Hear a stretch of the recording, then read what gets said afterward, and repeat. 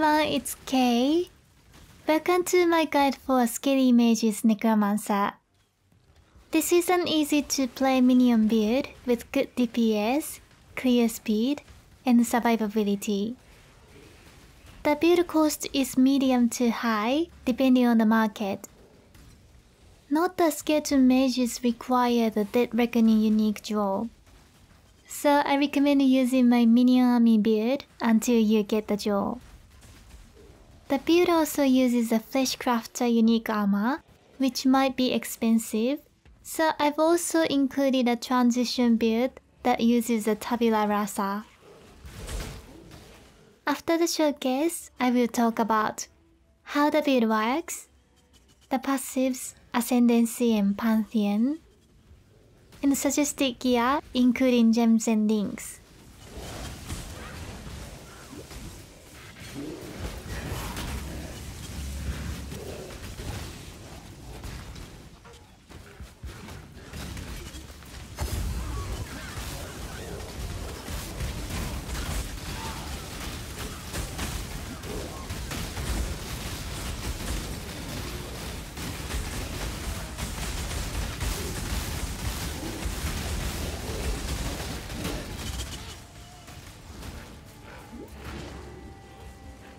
When I'm ready, and not before.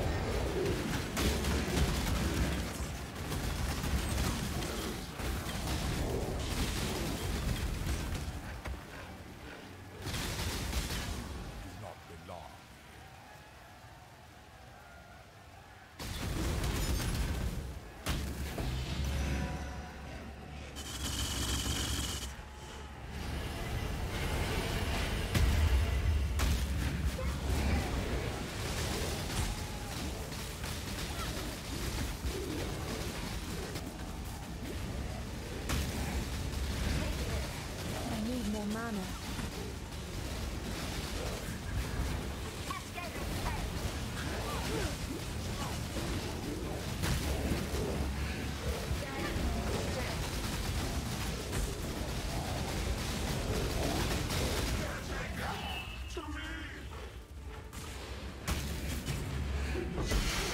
Enjoy our contest.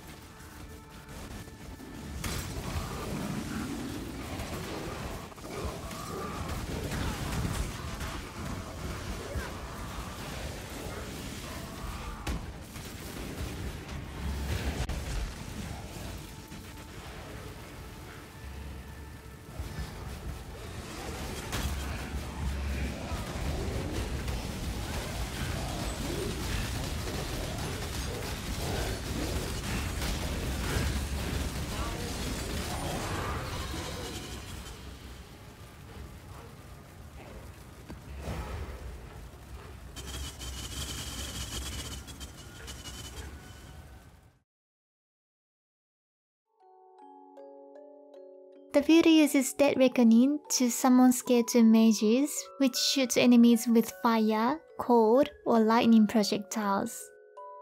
And the Fleshcrafter unique body armor allows them to completely ignore all enemies' elemental resistances. The build also uses the following support minions: 2 Carnage Chieftain Spectres for frenzy charges, 2 Host Chieftain Spectres for power charges, and an Animate Guardian with Kingmaker. I like to use 2 of each Spectre for consistent charge generation. For survivability, the build stacks armor to reduce physical damage and block chance to avoid attacks and spells. There's also life recovery when you block, as well as fortify from the Animate's Guardian.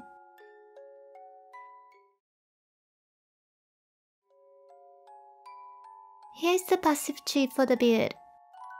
There are 4 key features.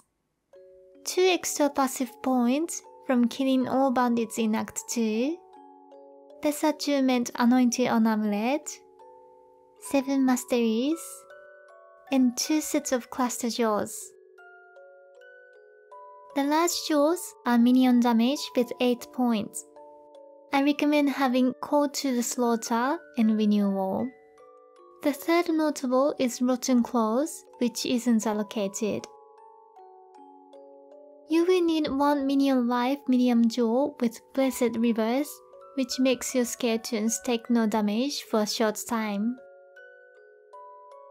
In the small sockets, I recommend Fortress or Quickening Covenant, Surging Vitality for life regen, Second Skin for extra block chance, and Enduring Composure for endurance charges.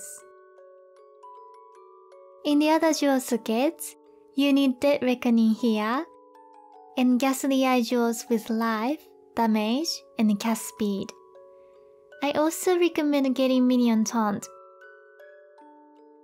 The ascendancies for the build are Mindless Aggression, Unnatural Strength, Commander of Darkness, and Mistress of Sacrifice.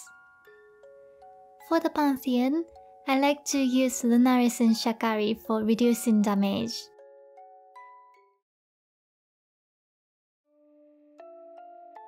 Here is an overview of suggested gear, including gems and links.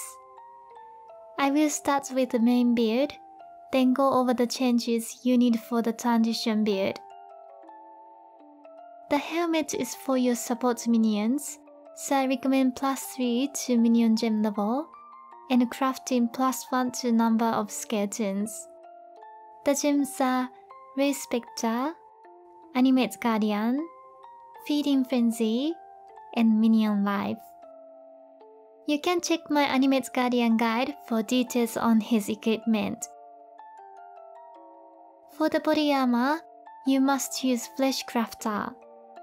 The gems are Vow Summon Skeletons, Spell Echo, Minion Damage, Increase Critical Damage, PS, and GMP. For bossing, swap GMP to Hypothermia for more damage. The gloves are Vixen's Entrapment to get a second curse. The gems are Assassin's Mark, Enhance, Flame Dash, and Faster Casting. The gloves auto-cast Assassin's Mark when you self-cast Punishment, which is socketed in a shield. For the boots, use Alberon's Warpath to get an extra skeleton. The gems are Skitterbots, Tempest Shield, Determination, and Defiance Banner. For the wand, the important mods are +1 to minions and spells. You can also get minion damage and cast speed. It also needs an open suffix to craft trigger.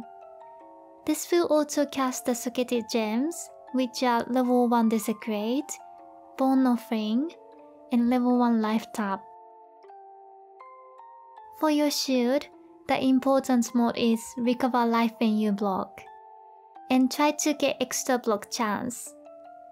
The gems are Molten Shell, Punishment, and Increased Duration. For the amulet, the important mods are +1 to skeleton number and +1 to intelligence gems. Anoint your amulet with Death Attunement to get an extra skeleton and Spectre. Use the rings to stack life, resistances, and dex if you need it. For the belt, use a Stygian Vice or Darkness Enthroned to socket more Ghastly Eye jaws. For the flasks, I like to use Life, Basalt, Quicksilver, Quartz, and Rumi's Concoction for extra block chance. And for the effects, instant life recovery, and removal for burning and freezing chill.